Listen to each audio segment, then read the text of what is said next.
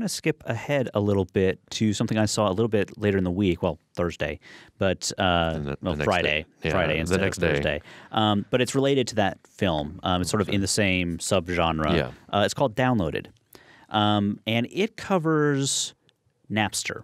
It looks exclusively at Napster, the software that when I was in college, it was the first sort of big file sharing application. It was designed entirely for music. Yeah. And what's interesting about it is it talks to everyone involved. It talks to the record executives. It talks to the artists. It talks to the creators and founders. They were all willing to talk about this. It even talks to someone from like the RIAA who doesn't work there anymore. Well, yeah. But that makes a lot of sense. Yeah. But what it really focused on was the technology in itself isn't inherently evil. It's the way people used it. And that's kind of the argument these but other even guys were talking though, about. I mean, but at the same time, you're like, these guys are aware. They knew what it was going to be used for. They Right. didn't. They're not innocent in all of this. But Sean Parker, who is more famous now, I think, than he was then, because he was featured. Not him, but Justin Timberlake played him in The Social Network. Right. Brilliantly. Yes. Yeah. But what he talks about is they looked at it legally and they were like, we thought that that we were covered by this one little obscure clause that sort of doesn't let you prosecute people who create a hosting Technology, location. Yeah. But at the same time, it's like they also talk about how they were sort of hoping that they would become like the distribution mechanism, like they would iTunes. become legit. Yeah. Exactly. But they just had such naivete about how the music industry worked and what long memories these executives were going to have. And you don't come at them with, hey, we're giving away all your stuff for free. Do you want to pay us for it now? It's like, no, they don't. Yeah.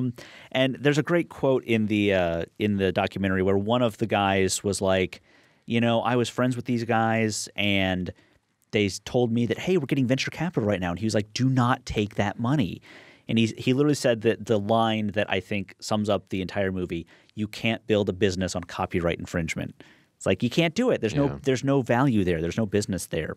But it really covers the whole story of this guy who's just a guy who wasn't even really a programmer at the time. He was just somebody who had an idea and he figured out how to make it all work.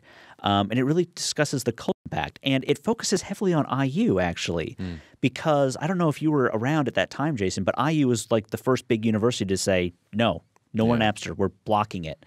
And they use these old MTV news clips from like 1999 of like, and I was wondering if I would like recognize the guy they interviewed because I work with a lot of the people in that department now. I didn't recognize the guy, but talking about how Napster was 41% of the network traffic at IU. Wow. In 1999, and this is when IU is like one of the most connected universities in the country. So that's kind of a big deal. The other thing I found really interesting was that this all happened between like 1999 and 2002. That was it. That's the timeline. Yeah. And it covers like the court battles they went through and what they were doing in the meantime and how they got, sold to different companies and moved around and how they didn't really make any money doing that because there was no money to be made. Yeah. Like they had all this venture capital, but they got sued out of them essentially. The other thing I really liked about this was that it doesn't really take like a, we're going to tear down this system sort of thing. That I'm not interested. It's just almost like a historical Very context. historical. Like what did we do? What did they do right? What did they screw up on? But you look at what they did and you look at how you get music now. You download it from the internet. Yeah. You buy it from iTunes. You buy it from Amazon. You buy it from 1,000 different places. But it's all digital.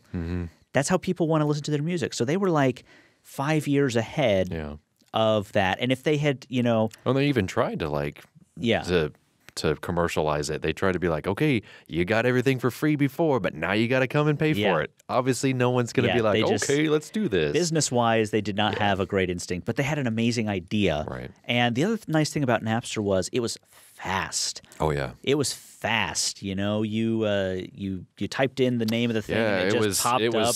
It was fast from what I heard. They showed that in the documentary, how fast it was. No previous experience with Napster, But then what was interesting was they talked about how after they got sued and basically had to shut things down, it was like, oh, well, finally, we got rid of Napster. But then there was like 20 other things that did the exact same thing now because they opened the bottle. They opened, you know, you can't close Pandora's box, Jason. Right. People figured it out. Oh, then you have Kazaa and BearShare and LimeWire and like 1,000 other things that do that. But what is nice to see is that at the end of the film, they were like, I didn't realize Sean Parker is Spotify. Mm-hmm. He came up with Spotify, which is an internet radio sort of thing, which is huge right now. And these the two original guys, I can't remember the other guy's name. Did I write it down here? I can't remember the main guy's name. If you said it, I would instantly know it. But they're working together again. They're doing another project. And now I feel like they can still have that great idea, but then they can sort of actually figure out a way to do it legally. This one's directed by a guy named Alex Winter, which if the name sounds familiar, it's because he was a pretty well-known actor in the 80s. He was Bill from Bill and Ted, but he's doing a lot of directing now. But that was a very good film. I liked it a lot. Cool. A Place for Film is recorded at WFIU Studios in Bloomington, Indiana.